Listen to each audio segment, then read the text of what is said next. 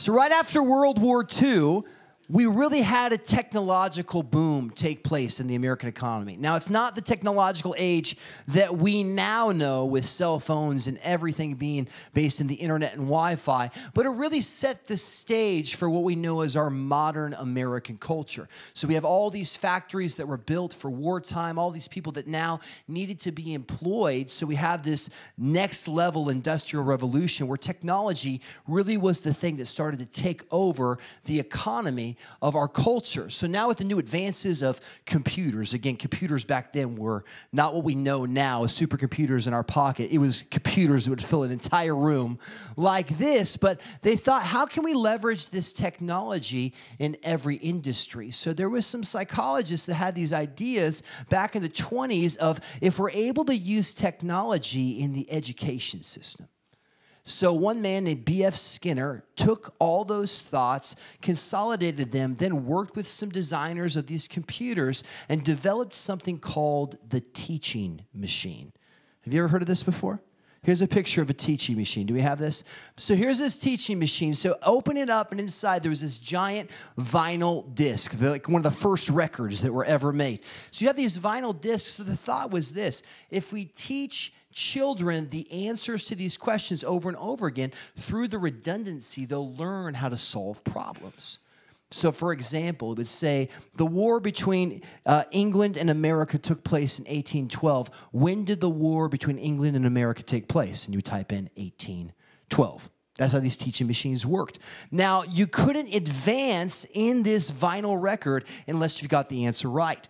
So when it would play, if you got it wrong, it would literally repeat the question over and over again until you got it right. Well, they saw the test scores skyrocket for all these students. And they were advancing through these teaching machines in the 50s until the 60s came. And in the 60s, they started to introduce new types of testing. Critical thinking skills were going to be tested. And the kids failed miserably. And as they started to test these students, they realized that they learned how to answer questions, not solve problems. They learned how to answer all these questions, but the moment the question was outside of the scope of what they learned, they had no idea how to solve anything. And then literally overnight, this technology disappeared. Now, we know parts of it in regards to modern technology, computers and whatnot. But one scholar, as they look back at this, wrote this and said, first it was movies, then teaching machines and programmed instruction, and finally now computers. All of these technologies failed in part because they distanced the student from a living, breathing teacher. The aha they understood was, it doesn't matter how advanced this machine is, it's not living, it's not active. There is something inside of us that needs a mentor, that needs a teacher, that needs a guide, not just information. It needs to be more than some mechanized system that trains, equips, and teaches us. Because guess what? We're not machines, we're people. We're not just some design that's meant to be put on a shelf on a box. We are human beings that are living, breathing, and active. And see, it's unique in John chapter 14 when Jesus is about to make his departure, he introduces a strange concept to the disciples.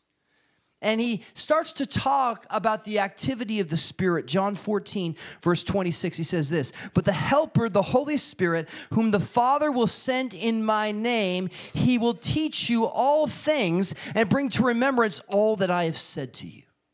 See, he's trying to get this concept across to the disciples that I'm in this finite earth suit. I'm about to go to the Father, and of course I'll be with you always to the end of the age, but I'm going to send my Spirit to empower you. And more importantly, to teach you.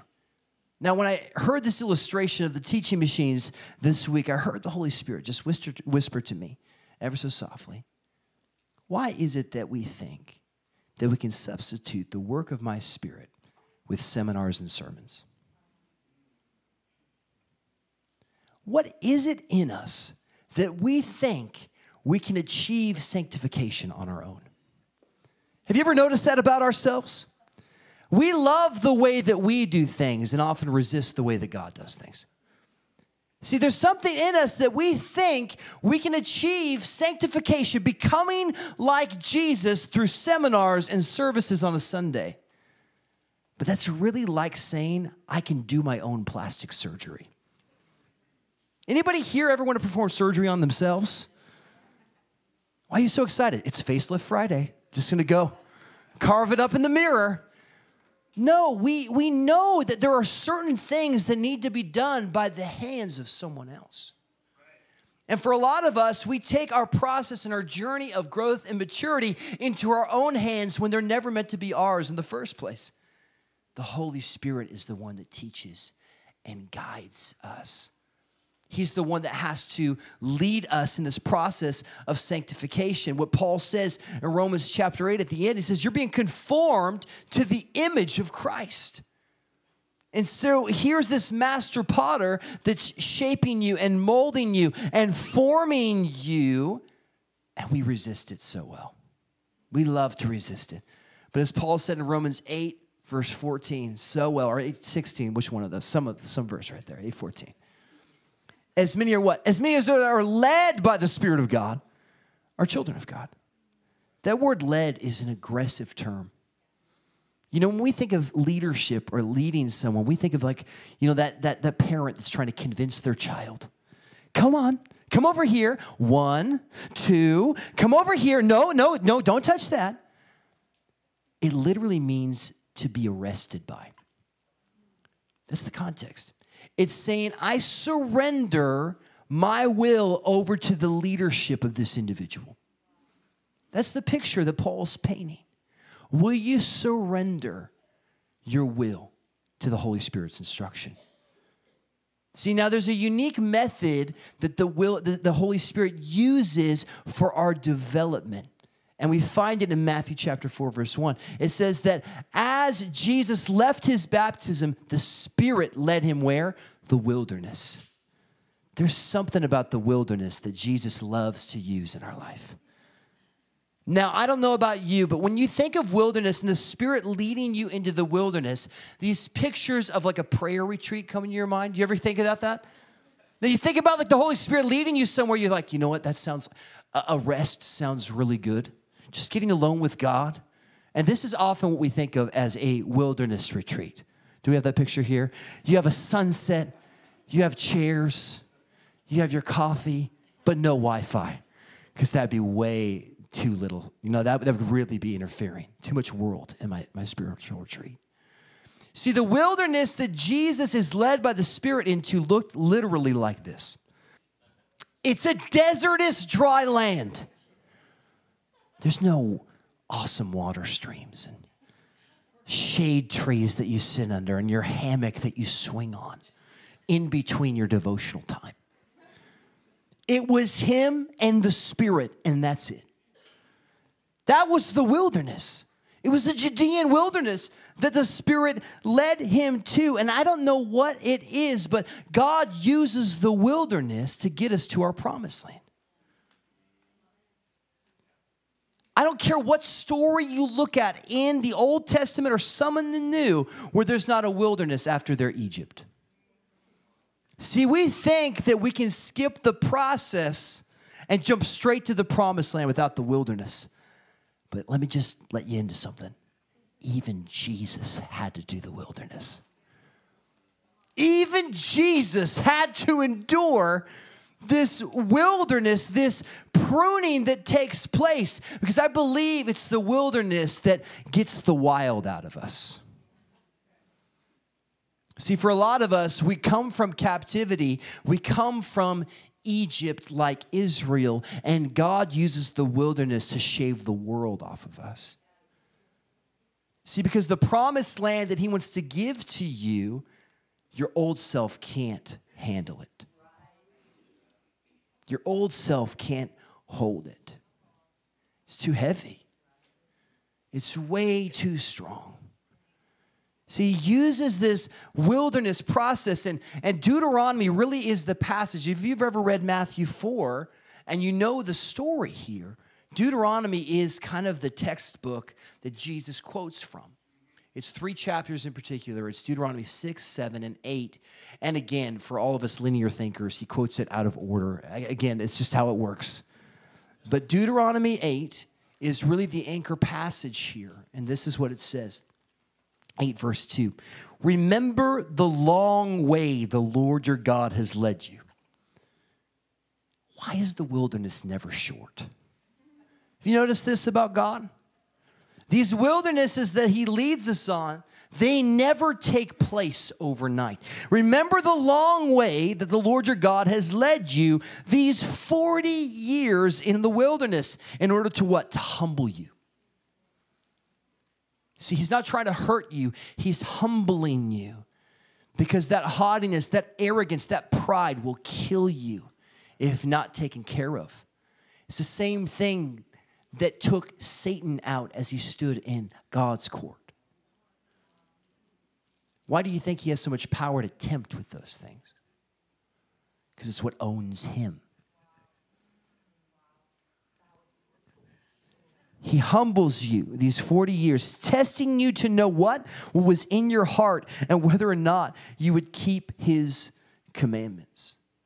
See, he does this to form us into his image, and it's a difficult and brutal process. And a couple verses later in verse 5 of chapter 8, he literally says something that's requoted all throughout the Old and the New Testament. Know then in your heart that as a parent disciplines a child, so the Lord God disciplines you. We hate discipline. What is it in us that just like, when you hear that, you're like, ooh. That will starts to rise up. Anybody with you? I don't need God's discipline. No, we need God's discipline. If you thought that thought, you need God's discipline. If you think you've arrived, trust me, you have not arrived. If Paul hadn't arrived yet, then we definitely haven't arrived.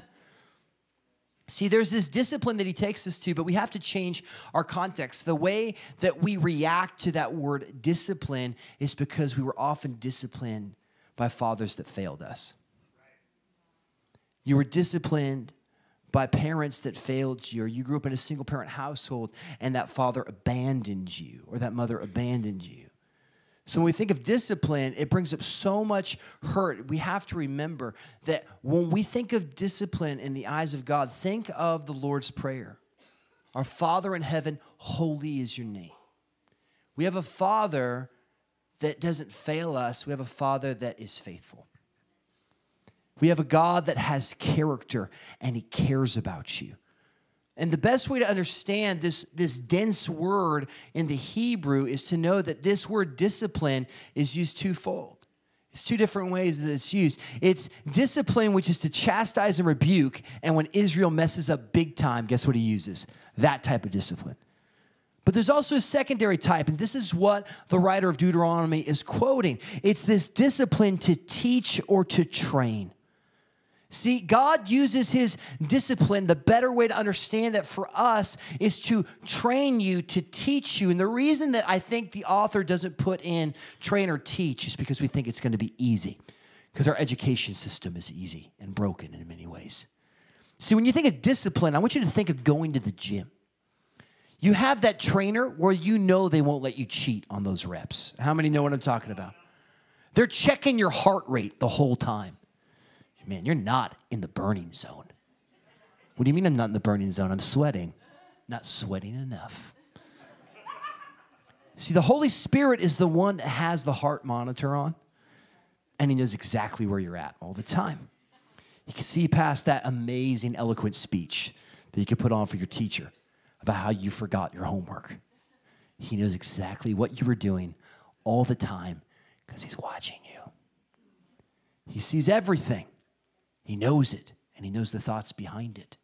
See, that's the trainer, that's the coach, that's the person that's in our life. And the reason that he does this discipline is so that he can prepare you for the difficulty and danger of bringing kingdom to earth.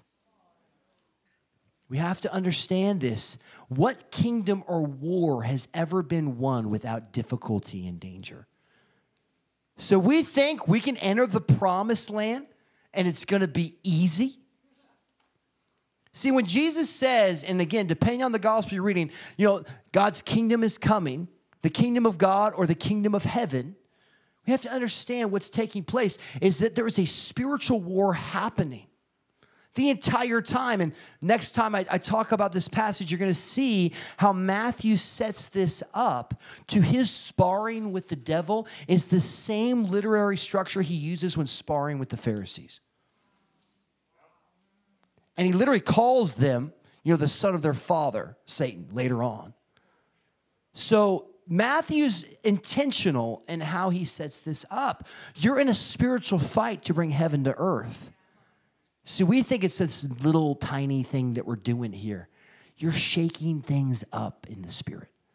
And there's fight that comes with it. My friend Patty, this week, as we're praying before the service, she says, it's been one of those weeks. Why is it one of those weeks? Because maybe the enemy knows that God's up to something. And see, what I love is he uses people like us because the enemy can't figure you out at all. You may think he can, but he can't because we are not rational beings. You ever think you figured your spouse out enough and yet they surprise you? Preach. The moment he thinks that he's figured you out, you say yes to God in that thing that's held you captive for 20 years. And the math doesn't add up. God's having so much fun with him. He really is. But we have to surrender to the Spirit. We have to surrender to his leadership. We have to surrender to his teaching. And there is one thing we have to get over in order to say yes to the wilderness. See, the church has adopted a cultural ideal that really isn't healthy. And I'm going to make some people mad here real quick. The church has adopted this idea that the world has fed my generation. And it's this idea that you're special. Have you ever heard that before? You are special. Do we have our special graphic? Look at our special graphic. Now, again, we have a VeggieTale household. I'm not talking about throwing out your VeggieTale books because they call your kids special, and God says you're special. The issue is it's okay when you're a child, but you can't take this thinking into your adulthood. You can't take this thinking into your promised land. Otherwise, you end up looking like guys like this. If we take special thinking into our adulthood, I was just stumbling too many people right there. If we take special thinking into our adulthood, it will stunt the development that God has for you. And again, you're thinking to yourself, well, you're rolling through scriptures, Psalm 139. Well, I'm fearfully and wonderfully made. I'm special. Yes, I understand what you're trying to get at, but it's a bad usage of the word. It just is. Special comes from this Latin term, which means species. And let me just tell you, if you take special thinking into your walk with Jesus, you think you can get out of things that other people have to go through. When you think special, you think, well, I don't have to suffer. When you think special, you think, well, I don't need that type of sanctification. See, special thinking thwarts you from entering the promises of God, and you get mad at God because promises aren't happening. And he says, you haven't even started the wilderness yet. See, what we have to understand, the biblical understanding is you're not special. You're significant. There's a difference. See, our culture is trying to fill the significant vacuum with specialness, and it doesn't fit. When you understand that you're significant, it literally means a sign that has meaning. And the whole context of this is something that was significant. It was this sign that pointed to something with a greater purpose. Here's the definition of meaning. Do we have that as well? Meaning is this: having intentions of a specified kind. See, when you believe you came from slime and don't have a destiny, you can't fill that vacuum of significance. But when you're designed with a purpose and a God that has a plan, you can start to walk in that identity of significance. That's the context here. And we can't prevent the wilderness from happening just because we think we're special. You're significant, but guess what? If anybody was truly special, it was Jesus, and even he had to endure it.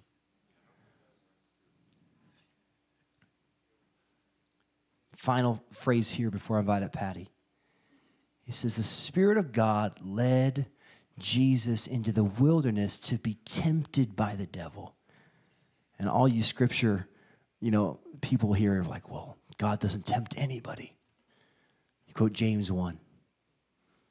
God doesn't tempt anyone. See, Matthew is so brilliant. He uses the word where it literally means test and temptation. Both testing and temptation. And see, what the Spirit of God does is God doesn't set you up to fail. See, the Spirit of God leads you to be tested, but the devil tries to leverage that testing with temptation. Because he knows if he can get you to fail, you won't follow through. If he can get you to fail, if he can get you to bite the bait, you'll never get to that promised land. Because you know why? He did it with Israel. But Jesus finishes what Israel could not. And that's the victory we stand on the side of. See, Israel had Moses. We got Jesus. And we get to stand in that confidence. And it's from that place where we know we're going to fail. We know we're going to mess up. And see, the devil knew that they were disqualified. But now God says you're qualified through the sacrifice of Jesus. You're approved of. This is a big deal.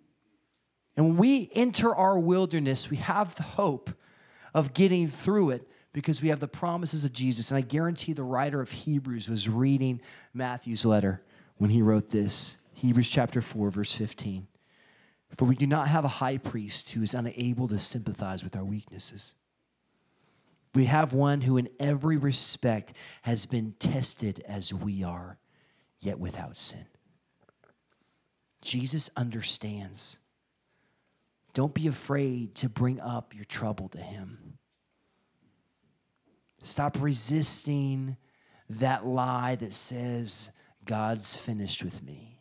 He doesn't have patience for me anymore. It's just not true.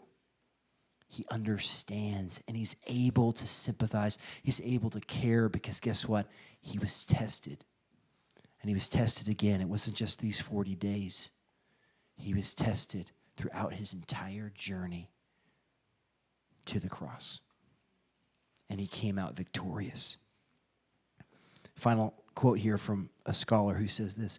Jesus, the true Son of God, mirrors Israel's experience in coming out of Egypt, Matthew chapter 2, is tested in the wilderness and remains obedient to God, specifically refusing to worship another. Will we stay faithful in worshiping God even when our wilderness is breaking us down? Will we stay faithful in the midst of the testing and temptation? Will you call out to him and not give up? This morning I have my good friend who's lived through a few tests, through wildernesses, and I hope that her story gives you encouragement. Would you welcome Patty DeShaw as she shares? Come on.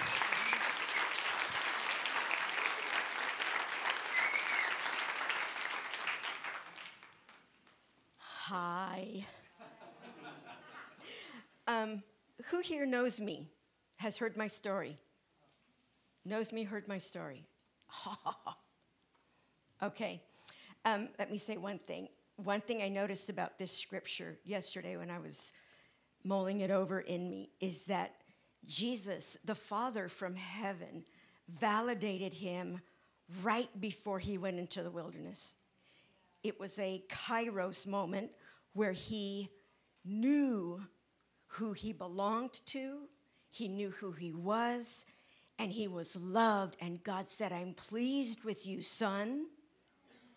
And then the Holy Spirit led him into the wilderness. So just so that you would know that Jesus also knows how it feels for you. He needed validation. Did he need it? Maybe. He got it. So we need that. Okay, so what I'm going to share with you is my story plus some stuff. And I'm going to mostly read it or I won't be able to talk.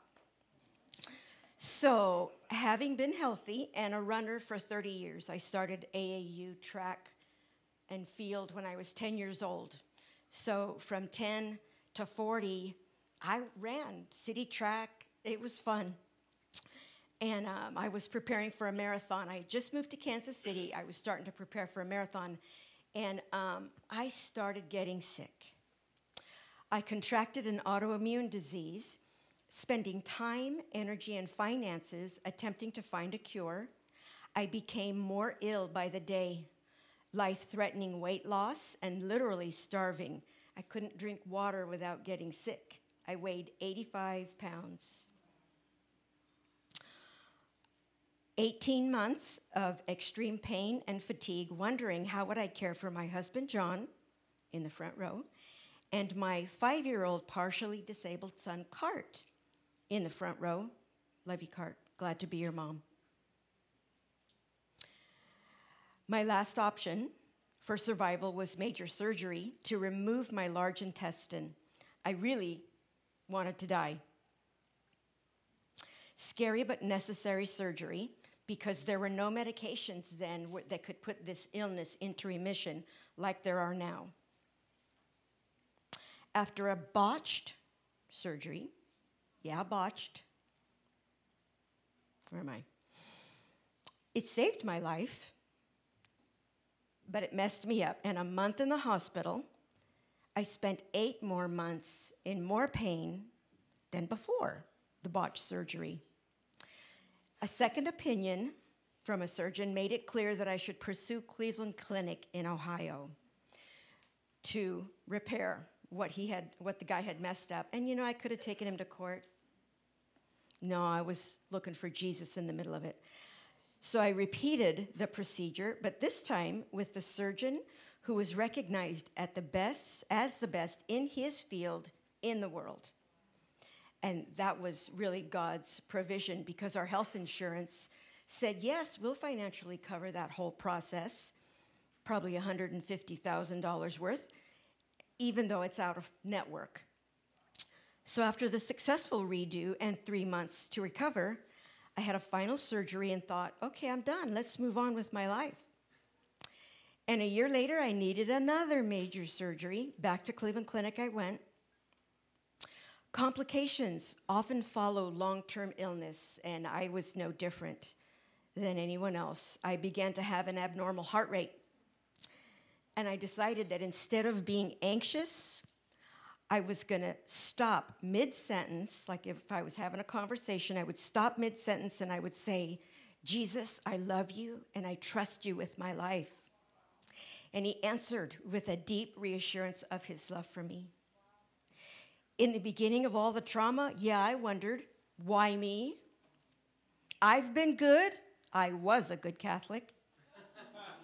How could you let this happen to me? I've been so good.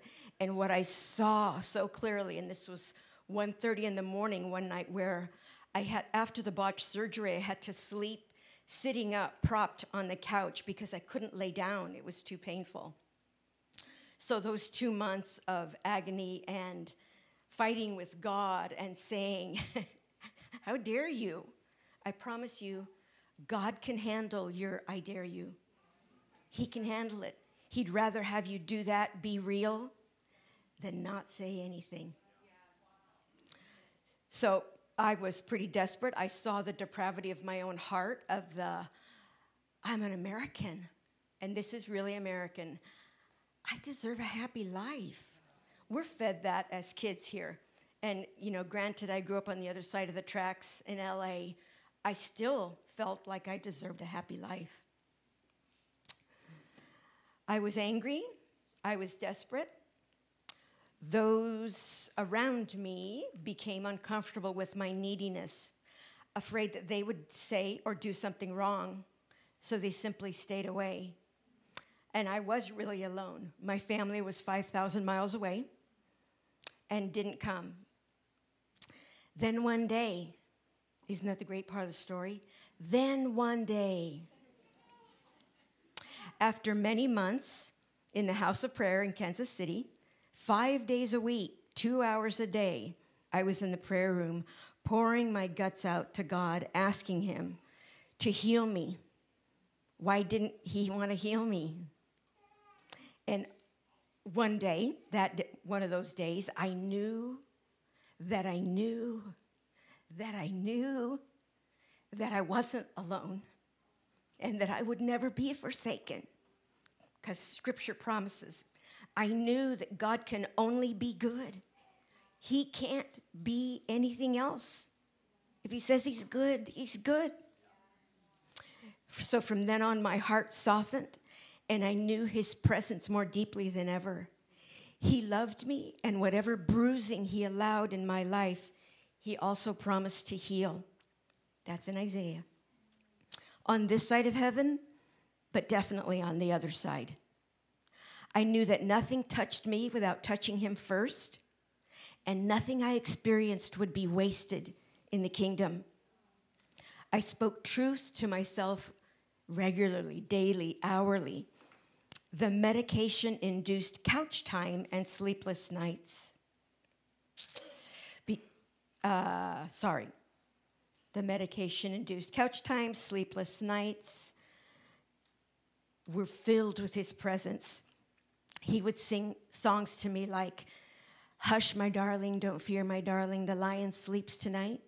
Because you know the lion, he's looking for someone to devour. I knew that he was my safe haven. On one occasion, after I was at the IHOP, I was walking in a parking lot. I still had groceries to get. I still had laundry to do. I still had stuff to do. I was getting out of my car, and I felt this tap on my shoulder, and I looked back to see who it was, and there was no one in the parking lot but me. And it was God reminding me, I'm still here, I'm never going to leave you. He made it clear that he was always near. And as I embraced my suffering, my perspective changed, and I realized that weakness, physical or emotional, is not our enemy. Weakness is not your enemy. God is attracted to weakness. He runs to those who humbly admit their need. I needed him desperately. My prayer for release from the agony changed to, God, please don't let me out of this oven until I have everything you want for me out of it. His voice, his word, his friendship, his fragrance had become so precious to me. I was willing to be encompassed by anything in order to have him. I'm going to describe one surgery. I went in for the repair surgery it was supposed to be like a 6:30 p.m. surgery. And I waited, and I'm IV'd, I'm ready. And I waited, and they kept wheeling in. Cleveland Clinic, by the way, is like Mayo. High, everybody wants to go there to get healed or fixed, whatever. I waited, and my poor husband is out in the waiting room not knowing, did she go into surgery yet? Okay, so 7 hours later, 1:30 in the morning, finally, I'm in the operating room, and I'm laying there, calm. Jesus was there. He wasn't going to let that guy take me out, even if he didn't have any sleep. He wasn't going to do it. So I'm laying there, and now there are two anesthesiologists, one on each side, trying to find an IV site because the one on my hand blew, and they had to find another one. And I was so dehydrated because, you don't drink before surgery. So I was so dehydrated. Two of them are working on me, looking in my head, looking in my neck. So I'm being poked like crazy. And I look down to the bottom of my feet, and I see the nurse strapping my feet onto the table. And I go, oh, you really do that? Strap us on? And they were startled because I was paying attention. I should have been freaking out, right? Wouldn't you have been freaking? I should have been freaking out. But I was at so much peace. So then I'm listening to the music, and I go, oh, the surgeon likes country music. So they had music playing, and I see my surgeon through the window. He keeps looking in, like, is she ready? Is she ready? Because he hasn't had any sleep. So, and I'm chuckling with them, and they're looking at me like, who is this lady? Anyway, so the anesthesiologist says, okay, Mrs. DeShaw, we found a spot. We're ready to go. Start counting.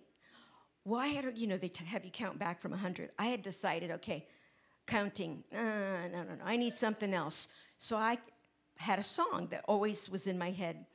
My hope is built on nothing less than Jesus' blood and righteousness. I'd get to the end of that, and I was out. So I'd sing that every time. So as I'm singing that, the anesthesiologist, this one here, is looking at me like, what? Who is this person? All that to say, I was at peace.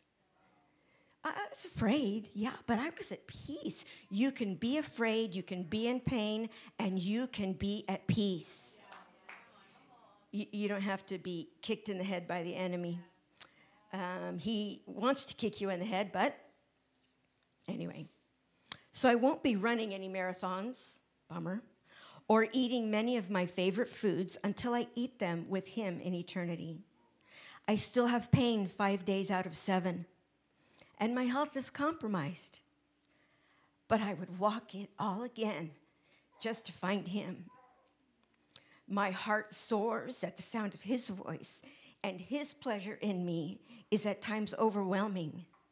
He sees the bullseye on my heart, and he aims for it every day. I do this to some of you guys sometimes. He's aiming. And I believe that God has a plan to heal me. He's going to heal me. He promised he would. He's going to heal me. It might not be on this side of heaven, but it definitely will be on the other side. And he's going to heal my son. We hope on this side of heaven, but for sure on the other side. And so I'm not going to stop praying for people to get healed up here, because I know how my God feels about me. And I'm not going to stop. And I heard the Lord, been hearing the Lord say all morning long to say to you, the tough times are going to happen. You can't get out of it. Your peaceful little life that you want doesn't exist. Doesn't exist. It's a fairy tale, and it's a lie that the enemy has used to keep you from loving Jesus with everything you got in you. I love him with everything I've got in me. I used to dance in the prayer room in Kansas City. I had an ostomy, that is a stoma. I was 40 years old. That's for old people. I was 40 years old, and I would dance across the room holding my stoma because it hurt. And I'd have people coming up to me all the time saying, crying to me, looking at me, I can't believe you're doing this, Patty, I can't believe. And I'm going, what? I'm just worshiping Jesus. Because the rest of it didn't really, it existed, and I was in pain. But God taught me how to live above it. You can. You can. We can live above it. We only do it one day at a time and one choice at a time, but we can live above it.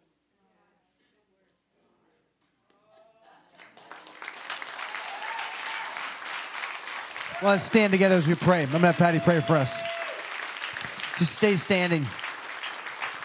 You know, I'll be here on a Sunday morning, and I'll watch Patty praying with people that are in tremendous pain. Stay standing. Don't sit down yet. And I know the pain Patty's in as she's praying for people.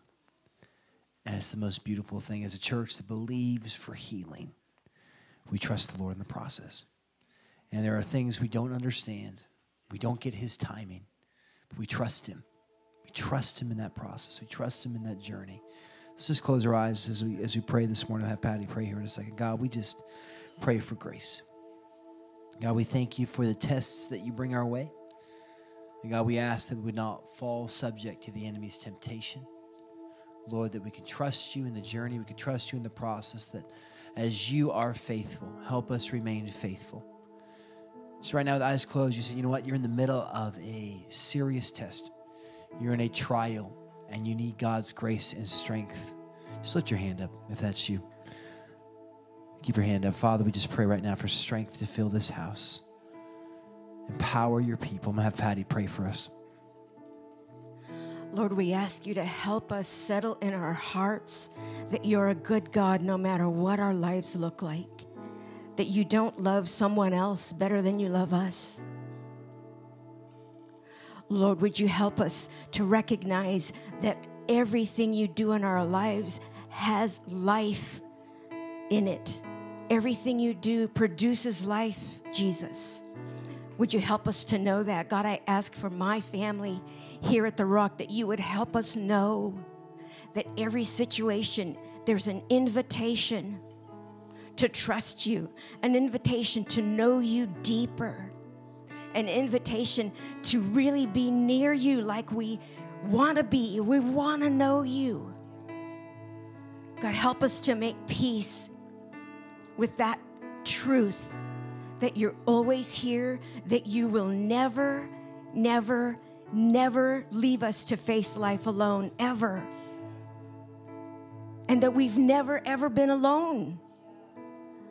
God, I ask for a time this week for my family to know that they know that they know that you're the God who loves them, who runs to them when they say, I'm struggling, I'm weak. This week, I ask for a divine appointment for each person in this room to know you in a bigger way. And Lord, we take authority over the enemy right now, and we say no to your confusion. We say no to that spirit of fear in the name of Jesus. We say no to the lies that tell us, you're nobody. We say no to that in the name of Jesus. Lord, we make peace with the truth. We belong to you, and that makes us significant. We thank you for loving us so well, Jesus. Come and do what only you can do in us. In Jesus' name, amen.